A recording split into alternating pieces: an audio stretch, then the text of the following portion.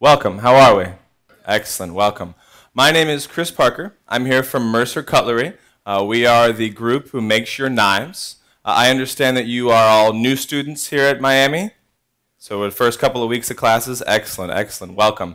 Well, we have a short presentation today. We want to talk about a couple of different things that is going on with your knife kits. First of all, I want to tell you a little bit about the company. Mercer Cutlery has been in business for over 30 years. We produce a variety of lines of cutlery, a variety of innovative solutions as far as culinary students go. Like I said, we've been in business for over 30 years. And we actually serve about 90% of the culinary schools in the United States. So we take care of a lot of students just like yourselves, a lot of future chefs, if you will. So your sort of satisfaction with the product is very important to us. And then we also have a committed mission to make sure that you guys have the finest quality tools available for you to use in your day-to-day. As your chefs will explain to you as once you get into classes that really your knives are going to be the most important tools you have. So having the best possible tools will give you the best chance to have really a nice chance of being successful in the kitchen. Just give you a little bit of background about myself. Like I said, my name is Chris Parker. I work for Mercer. I've been in the restaurant business for over 10 years. I am a graduate of the Midwest Culinary Institute in Cincinnati, and I moved to New York about 4 years ago. Those last 4 years I've been working in a variety of different restaurants in the city. Most notably, I left a restaurant called Reset in the West Village. We had the luck of being presented with 2 different James Beard Awards. Our chef was nominated for Rising Star Chef, which is sort of like Rookie of the Year, and then we were also nominated as one of the 30 best new restaurants in the United States. So it was quite an honor for us there, and now I have the honor of being able to present a little bit more about what goes into your knife kits to you here.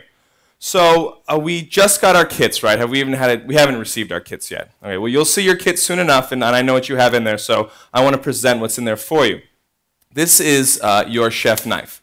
This is the Genesis, is this particular blade that we have for you to use. What's really nice and cool about this knife is that it is fully forged.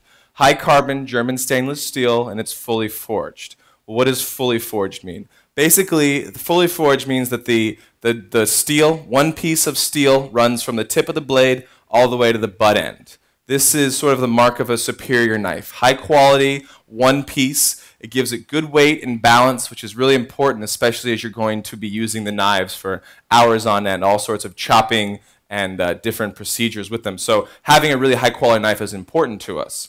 What we want to do for you today is we want to talk about a couple of different things. First of all, we want to talk about how those knives of yours are made. I don't know if anybody ever really gets much thought into what goes into making a knife, but it's important.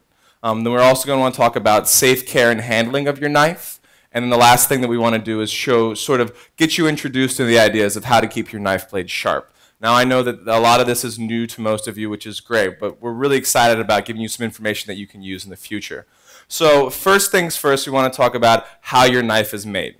As I said, it is high carbon German stainless steel, and this is what your knife starts out as. This is a rectangular piece of steel, and it's basically one heavy piece. And there is a variety of processes that your knives go through so that they go from being that piece of steel into this finished product right here. First and foremost, you saw it there, that rectangular steel is cut into shape. The next process is a high heat tempering process where the blade is superheated. It is then pressed from both ends, so you get this small rounded piece of steel. This will eventually become the bolster of the blade, which is this piece right here. This is really critical as far as the durability, strength, and comfort of the knife begins, because this is where it all sort of comes from. If you'll see, once you get your knives in your hands, they have really good balance. That's important as far as to fight fatigue and whatnot, so it's something that you can have and use really well. So that's the next stage. From there we move into the forging stage of the knife, which is where it's beginning to sort of take the rough shape that we're going to see. So this is the next stage of it. And where it follows from there is basically the forging stamping process. So I have both pieces so you can see is that basically we use a mechanical process where the blade is punched out. So you have what was the original rectangular blank, and now is that rough shape of your knife. From here, the blade has gone through a tempering process where it goes into a 2500 degree oven. What happens is the molecules in the steel itself will be expanding. This is sort of a hardening steel process. I don't know if anyone knows how the actual process of steel is made, but basically we start with iron and we move through a series of heating and cooling processes. This gives the knife the strength that we're going to need so that it will not only hold an edge really well, but then it will be able to have a really sharp edge that you can cut and chop a lot of stuff through. After that, the knife goes through an annealing stage where it's basically slow cooked, or it's not slow cooked, it's cooked in a slower and less hot oven, about 600 degrees. So before, when those molecules were expanding rapidly in a very hot oven, now they have a chance to sort of solidify, and this is the final hardening process in our steel blades. This gives them sort of that durability and flex. And I don't know if anyone's really thought about a knife as being flexible, but they do have a bit of give to them. It's not anything that you'll ever notice, but when you're chopping for a long time, you need a knife that's going to have a little give to it. Otherwise, it's basically like hitting a hammer on a cutting board. You're going to get wrist fatigue, your arms are going to get tired, and it's not good for an overall level of comfort. So we use that final annealing stage to develop a bit of flexibility and final edge sharpness with the knife. From there is when we start beginning the sort of high-tech processes, the knives. The knives are gone through a robotic process where they are ground and polished. This allows us to control very specifically different levels of quality and standards that we want our knives to have, and then also it's able to move efficiently through the production process. From there, the knives go into an ultrasonic cleaning bath. This cleans them. They get dipped into a chemical solution, and then they're also hit with high-frequency sound waves. This removes on a molecular level any of the grit and grime that might have been left in the knives. From there, the handle is attached. I don't have one in that stage, but you get a general idea. And that's where the hand craftsmanship comes into play with our knives that we think is really important. So the knives are all finished by hand. That is to say that there is a worker who's a high-trained worker in our factory, then begins to grind the machine on the wheel, as you see up there. What we also like about it a lot is they implement a little bit more technology. You see in the bottom right-hand corner, that's a laser level. What we do is we put the knives into that laser level so that we can accurately determine the cutting angle that we want them to. And again, we have a stringent set of standards that we want them to follow as far as cutting angles. So it's, again, a very sharp, durable knife. And then we leads us to the final product here. So now we see how the knife is made, but let's talk about what's actually in that knife, what it's made out of. So the knife is high carbon stainless steel. Well, let's break that down a little bit. What does that mean? So high carbon knives have a carbon content of 5% or greater. What this does is it gives it that strength and durability. That's that edge that's gonna stay for a while as you're using it. It's not gonna immediately go dull.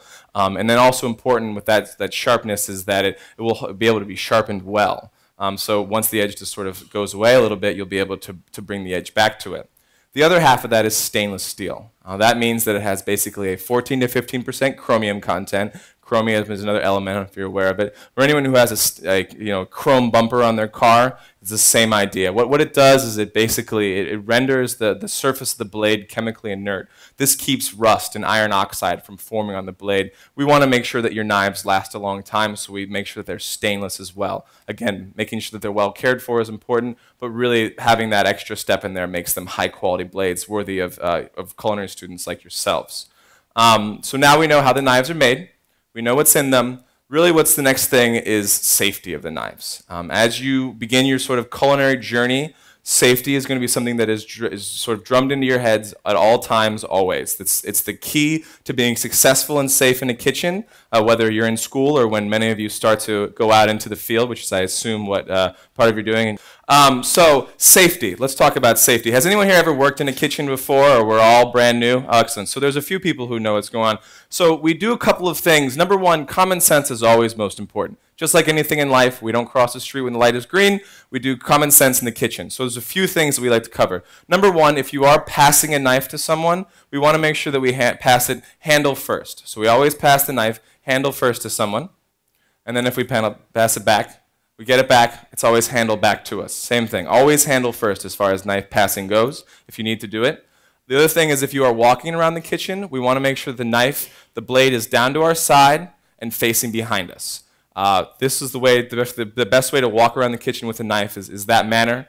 Something that I always like to add, because I learned it early on when I was in kitchen, if you are passing behind someone with a knife in your hand, I always like to say behind, sharp. sharp behind, this general idea, so that when someone knows that there's someone with a knife behind you, this is another sort of aspect as far as safety goes. And then the other thing is really also important, especially as you're busy working through your production kitchen. If the knife is on your station, we always want to make sure that it's clear, it's not obstructed. So if there's a knife on your station and then you also have a towel laying over it, there's another chance for disaster. Someone could reach up and grab it and cut themselves inadvertently. So when the knife is on our station, we want to make sure it's, the blade's facing towards us and our towels are always clean, wrapped up, folded right next to us. So it's a nice clean station. We always want to be working clean and unobstructed.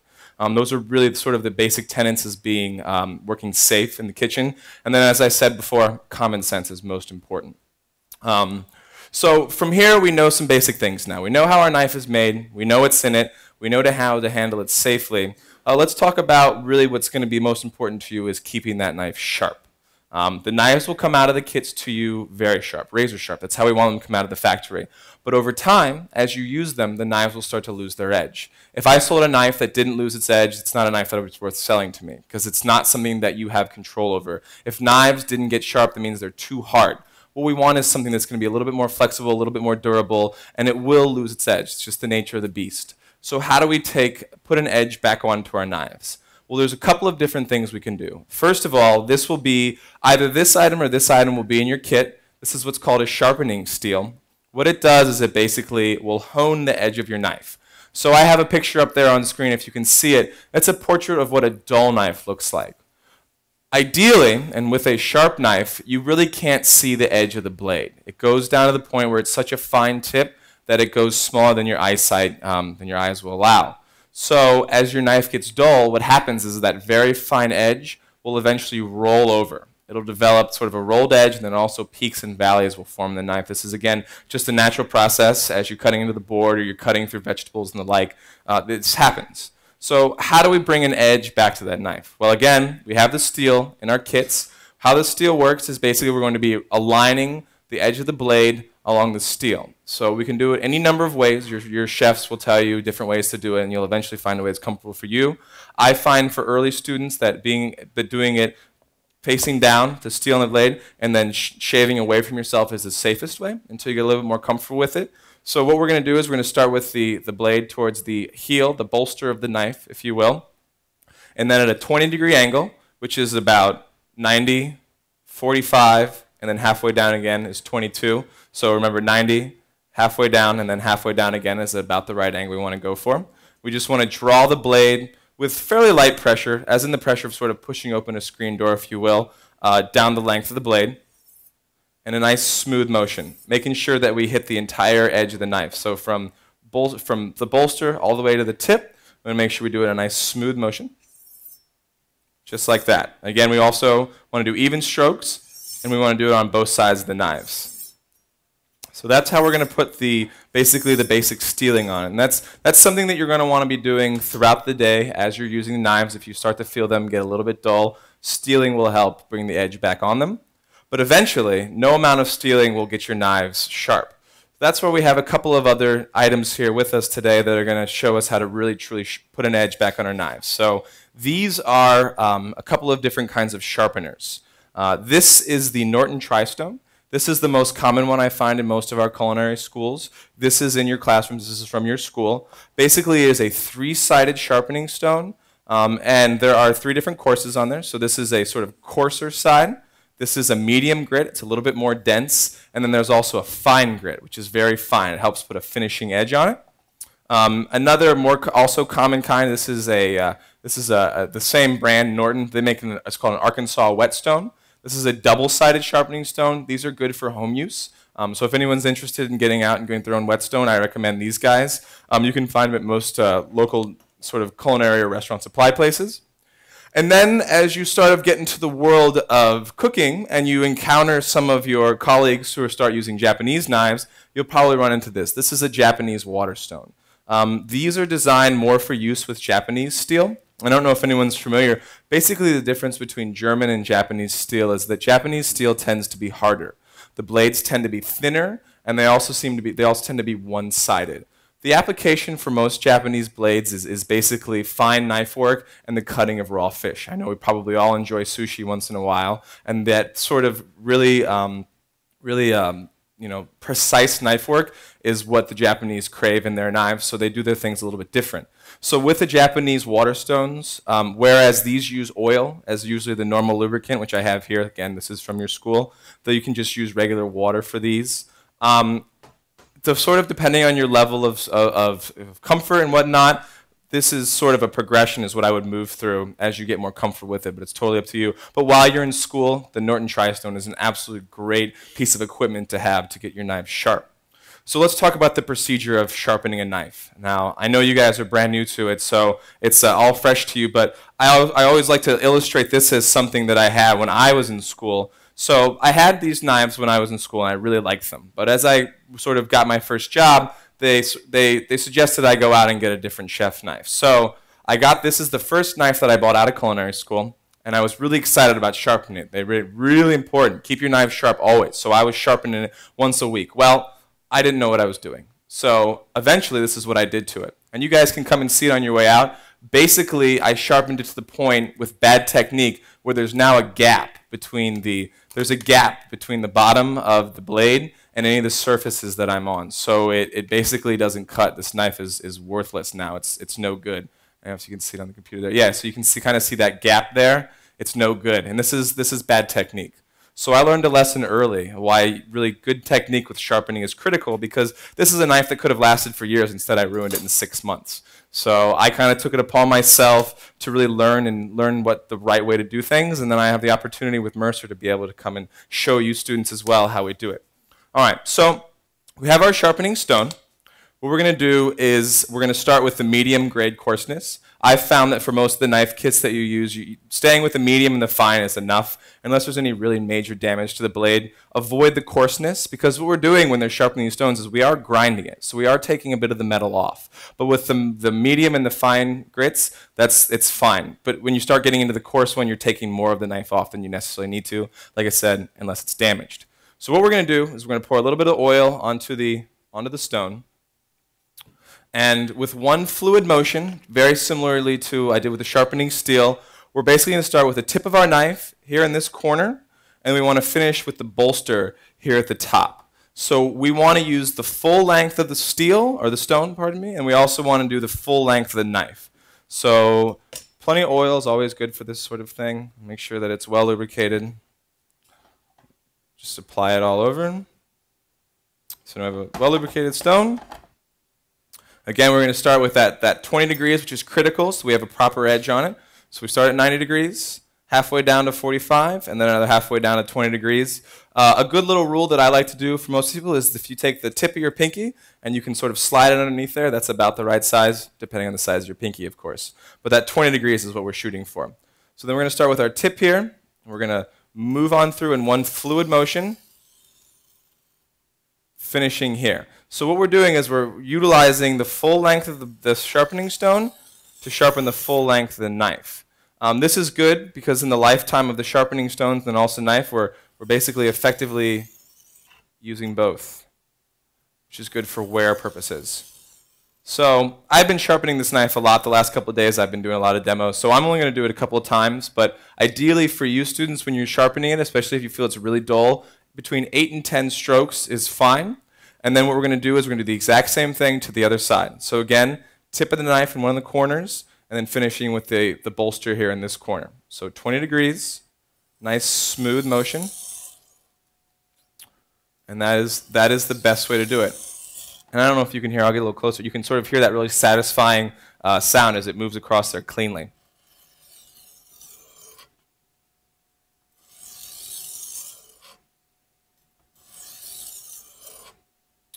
So we are now on the medium side, which is good. And then we want to finish up sharpening our knives. We want to use the coarse side. The idea is that basically we're aligning those molecules. And before we got sort of a rough place, but now we really want to get it real hard. What we're doing is we're pushing, basically the stone is pushing back on the knife with equal amount of force. So the denser and harder the stone, the harder it pushes back on the knife, and it really gets those things into a really razor edge, which is what we want and what you should want. Because as you may know, for those of you who have those dull, crummy kitchen knives at home, when you're trying to chop an onion with a really dull knife, you're forcing your way in there, and there's a good chance you can cut yourself. We don't want you to do that in culinary school because it's going to slow you down and you'll probably lose some points. So, same procedure. Tip of the blade here in the corner. We're going to finish here. And again, between 6 and 8, 8 and 10 strokes on each side is all you need to do. I'm not going to do that many because, like I said, this knife is pretty sharp as it is. Switch side. Always make sure we're doing that 20-degree angle. That's the hardest thing I really think is getting used to doing that same angle consistently every time. And it takes a lot of practice, but your chef instructors, I'm sure, are well qualified to show you how to do it. So if you're interested in it, absolutely ask them about it, and they will get you into it. But it's an important skill to use now, and especially once you start getting into cooking full time. So now the knife is effectively sharpened. The last thing I like to do on it is hit it a couple of times across the steel. Again, we make sure you use good technique. 20 degrees the same. 5 or 6 times on this one. 5 or 6 times on that side. And then we have a knife that should be able to cut ribbons.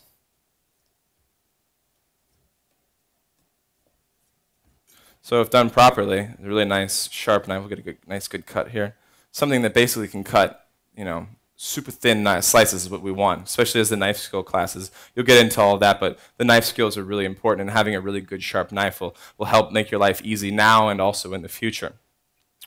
So I want to bring it all together and talk about a couple of other things. So we now know what's in the knife, how it's made, how to be safe with it, and how to sharpen it. The last thing is when we're done washing and storing. These knives do not go in the dish tank. For obvious safety reasons, if some person puts it in the dish tank and then someone gets it out and actually cuts themselves, again, a chance to lose points, and it's safety things we're worried about. So our knives are always hand washed. Warm soapy water is just fine for them. And they're also hand dry with a towel. And then what I recommend for you going out and purchasing almost right away is to go to a local restaurant supply store and get a couple of these plastic guards. They're very inexpensive, just a couple of dollars, and they fit right over the edge of the knife. So your knives are fully protected against any sort of breakage or droppage or loss.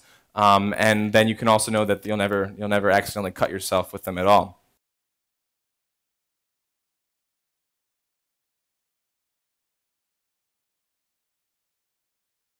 This is just like a sort of a mineral-based honing oil. This is available in the classroom. This is where I got this. So you should find both the stones and then the oil near each other. If you don't have access to it, basically any vegetable-based, it usually says like safe. It's like a NERT or like a vegetable-based oil.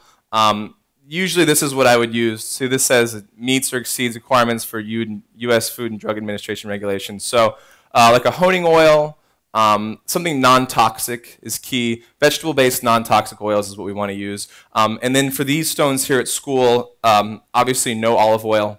Nothing like that has a flavor or that can soak in these stones because these stones are porous. So I would stick to the honing oil that you have here. At home, if you want to sharpen at home, again, a food-safe or a non-toxic oil is fine. If you can't find that, a canola oil or something non-flavored will do the trick for you. But these aren't usually hard to find as far as a safe thing goes.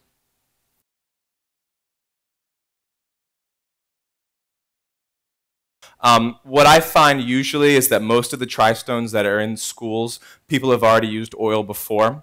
So if it's a brand new stone, you can use water if you want, but I tend to stick with what's already been applied to the stone. Like I said, they're porous, so they'll absorb whatever is applied to them first, and as we know, oil and water don't mix. So I find for lifetime performance to stick to whatever kind of lubricant was used before, and in most of the schools that I visit, they use the oil for these sort of Norton-style stones.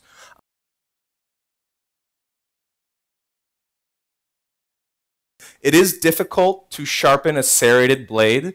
It is something that if you are finding it gets dull, you may want to look into having a professional sharpen it. I don't know if the school has any electric sharpeners here. That's one way of doing it. The problem with the serrated is if you have a bread knife at home and it has sort of that wavy saw cut to it, it's difficult to get to the inside of that to sharpen it.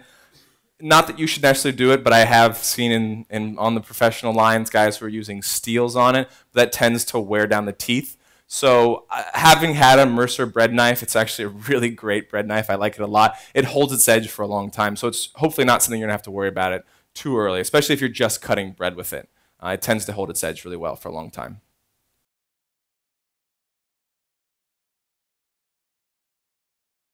I find that really electric sharpeners are good for home use only. You guys are sort of in the last fields where hand craftsmanship and skill is really important.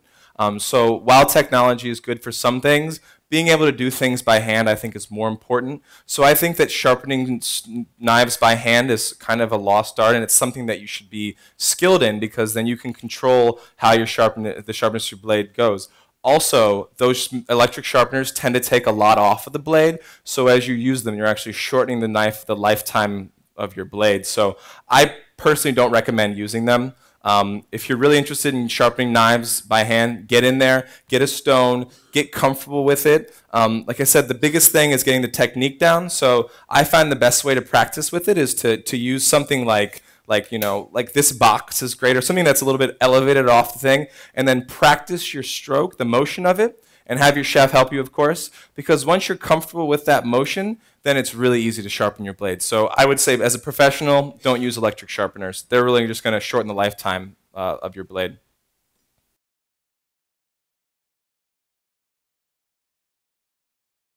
The diamond stones I've personally never worked with, but I find that anything that is extra abrasive that tends to shorten the life of the knife is something that I'm not necessarily for. What you can purchase if you're interested, this is a diamond coated steel. So this steel actually has a fine diamond powder on it. It's a little bit better for your basic honing things uses go. So this is something you can get good on your knife kit.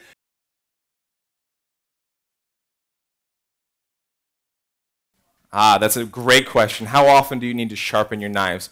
You need to sharpen your knives when they're starting to get dull. So it's not necessarily a time thing, it's more of a use thing. So if you had a day where you were chopping mirepoix all afternoon for a bunch of different stocks and whatnot, you might find that your knife's dull.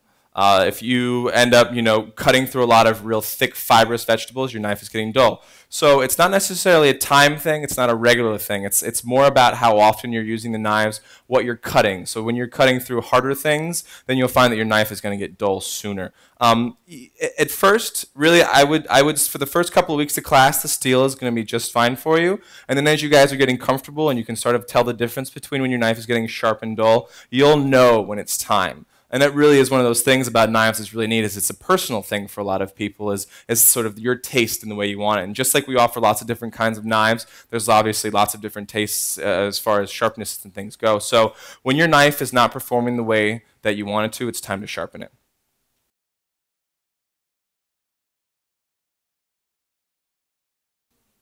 Another good question. I'm glad that we have time for us today, and I hope that we're not running too long.